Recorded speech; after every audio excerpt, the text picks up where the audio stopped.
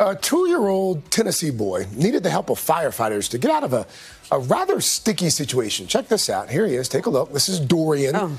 Turns out Dorian climbed into an antique wooden barrel at his grandparents' house, and somehow little Dorian managed to get stuck.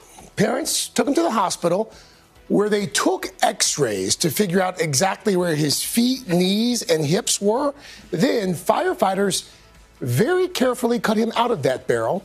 Dorian's parents say he managed to get out unharmed, and afterwards, as you can see there, he got a popsicle for staying so calm and brave. And he's got a story for the rest of his life. Firefighters should get a popsicle, too. Good work there.